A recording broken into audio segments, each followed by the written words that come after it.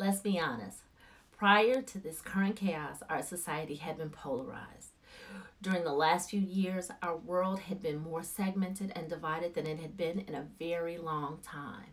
Many of us opted for separation instead of unity. We were taking sides and picking ideological teams. We were choosing anger over compassion, race over humanity, and sometimes lies over the truth. But now we are all being forced to face a global reality. And guess what? The coronavirus or COVID 19 doesn't care if you're young or old, rich or poor, black or white. It doesn't care if you're Republican or Democrat.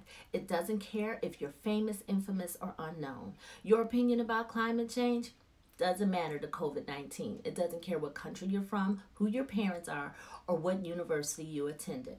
So, where do we go from here? Well, we can start by admitting that our strength is rooted in our unity. We can start by acknowledging that we should have put our differences aside a long time ago because they are insignificant compared to this one truth. We are all in this together. We are all in this together. And while I may be quarantined where I live and you're quarantined where you live, our prayers for one another have no physical boundaries. There is no time or space in the spirit. So let's pray for one another and encourage one another. Find someone that needs your help to calm their fears.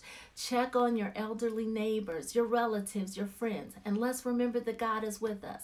COVID-19 hasn't caught him off guard. So don't be afraid. We're not alone and it's not too late. Now is the time to get back to compassion, return to kindness, and re-embrace our humanity. We can use this pandemic as an opportunity to reset our thinking, readjust our attitudes, and rededicate ourselves to the things that really matter. Our children are watching. Let's show them that the love we have in us is stronger than the situation that's happening around us.